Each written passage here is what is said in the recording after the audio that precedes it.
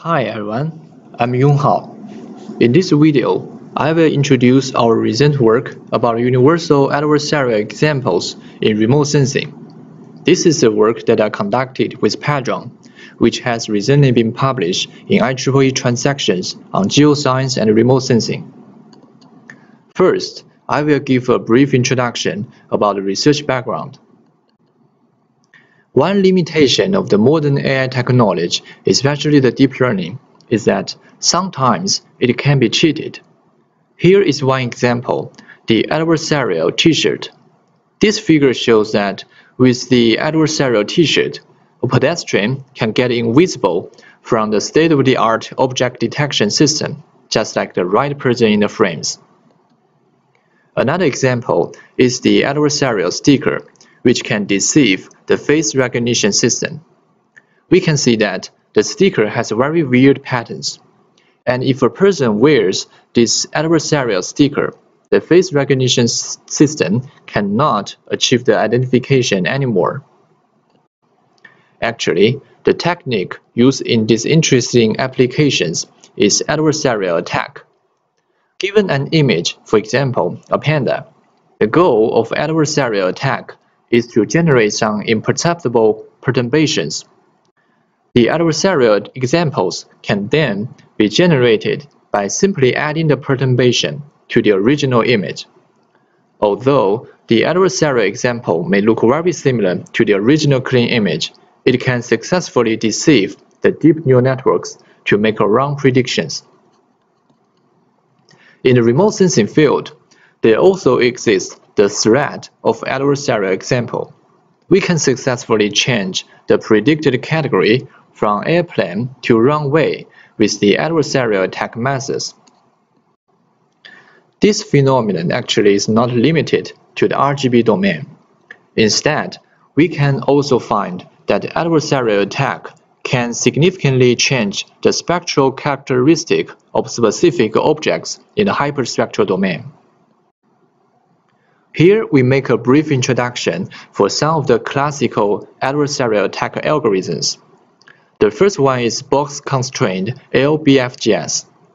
Given a clean image X, our goal is to generate an imperceptible perturbation ρ.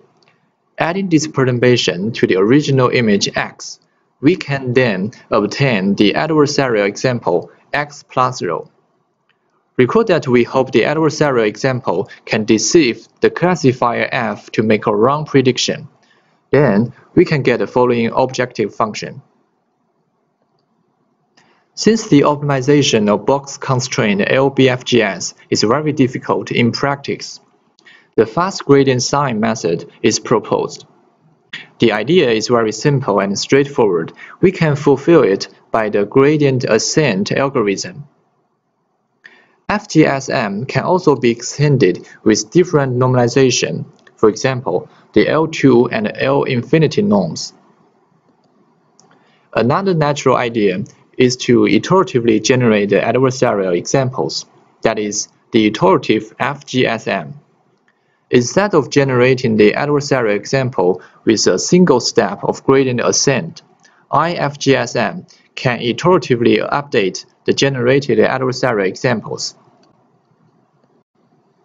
One limitation of the aforementioned algorithms is the dependence of knowledge from the victim model, including its architecture and parameters, since we need all this knowledge to calculate the gradients. However, in the practical application scenario, this information would not be accessible in many cases. Therefore, the goal of this research is to generate universal adversarial examples for remote sensing data without any prior knowledge of the victim model, and the generated adversarial examples are expected to deceive deep neural networks with different architectures. To achieve this goal, one possible solution is to adopt a known deep neural network as the surrogate model to generate the adversarial examples and attack the unknown victim model. However, it is found that the transferability of adversarial examples from a particular surrogate model may be very limited to other models. For example, the adversarial examples generated by AlexNet may be less vulnerable to other networks like the ResNet and DenseNet. The main reason is the discrepancy of the architecture between different networks. To this end, we attempt to find the similarity shared by different networks.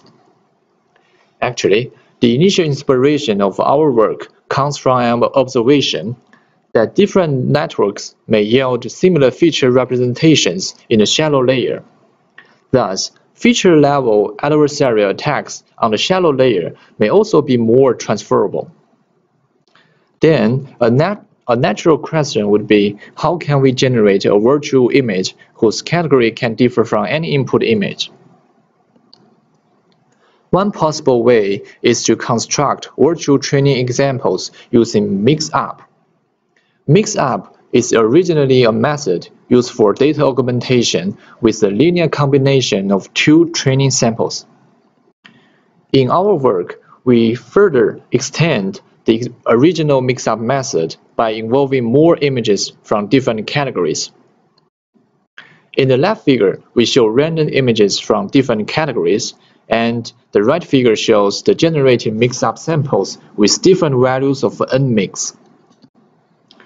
Another way is to construct virtual training examples by mix-cut. Here we use MI to denote a binary mask, indicating where to drop out and fill in. And you can see from the right figure how the generated mix-cut samples will look like. So basically, mix-up samples are the linear combination of different images, while mix-cut samples are constructed with the slices of different images. Based on the generated virtual samples, we propose the mix-up attack. It mainly consists of three parts: an input clean image that we want to attack, a mix-up sample or mix-cut sample, and a surrogate model with known parameters. Specifically, we first define the mix loss by calculating the KL divergence between the features of a mix-up sample and the clean samples. With this loss function, we want the features of the adversarial example could gradually be close to the features of the mix-up sample. We also adopt a cross-entropy loss to assist the attack. The complete loss function is a weighted combination of two losses. The detailed steps to construct a mix-up or mix-cut attack are given in this algorithm. Now let's see the experimental results. In this study, we consider two types of tasks, including the scene classification and semantic segmentation. For scene classification, we use the UCM and the AID datasets. For semantic segmentation, we use the Weyhingen and Zurich-Sommer datasets. The evaluation metrics include the attack success rate, overall accuracy, and the F1 score. This is the quantitative results on the UCM dataset. We adopt 4 different surrogate models to test the attack performance. It can be found that the proposed method can achieve the highest success rate in all scenarios when the victim model is different from the surrogate model. And it is also very interesting to find that when the victim model is the same as the surrogate model, traditional methods like the IFGSM may have better attack performance. For example, when we use the AlexNet to attack AlexNet itself, IFGSM is more powerful. This also indicates that traditional methods tend to overfit on the surrogate model and are less transferable to other victim models. On other datasets, we can observe similar results.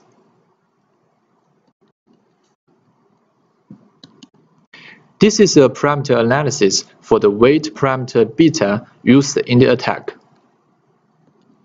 We also conduct an ablation study to evaluate how each module in the proposed method would influence the attack performance.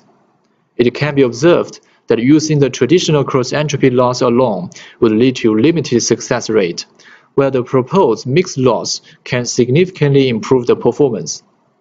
Finally, with the help of momentum technique, the success rate can be further improved. We further collect the generated universal adversarial examples in a dataset named UAERS. For scene classification, we use the mixed cut attack method to attack the ResNet 18 model and get 1,050 adversarial examples based on the UCM dataset and 5,000 adversarial examples based on the AID dataset. For semantic segmentation, we use the mix-up attack method to attack the FCN 8S model and get 5 adversarial images based on the Wakeningen dataset and 5 adversarial images based on the Zurich Summer dataset. These are example images in the UCM dataset and corresponding adversarial examples in the UAERS dataset. We can find that the adversarial examples are very similar to the original clean images for human observers. These are examples in the AID dataset and corresponding adversarial images in the UAERS dataset. For semantic segmentation task, we also provide the qualitative results of the adversarial attack from FCM model to the SegNet. These are the results on the Wakeningen dataset. The first column is the original clean images, and the second column shows the corresponding adversarial examples in the UAERS dataset. Although they look very similar, the SegNet model would be seriously deceived, as can be observed from the fourth column. Similar phenomenon can be observed on the Zurich Summer dataset. Finally, we test the performance of the existing state-of-the-art networks on the UAERS dataset. This is a quantitative result for scene classification. We can find that this dataset is very challenging, especially on the AID samples, and most networks can only obtain an overall accuracy of less than 20%. Similar phenomenon can be observed for semantic segmentation task. Finally, I will give a brief summary for this talk. In this study, we propose a novel black box adversarial attack method named mix-up attack and a simple variant mix-cut attack for remote sensing data. Based on the proposed methods, we further provide the generated universal adversarial examples in a dataset named UAERS, which may serve as a benchmark for researchers developing adversarial defenses in the remote sensing field. Since security and reliability are important factors when addressing the remote sensing task, it will be very meaningful to design adversarial defense methods for remote sensing tasks and improve the accuracy of the deep models on the adversarial examples like the collected UAERS dataset. Besides, adversarial example detection can also be possible directions for future work. These are the related references. For details, please refer to our paper. Thank you.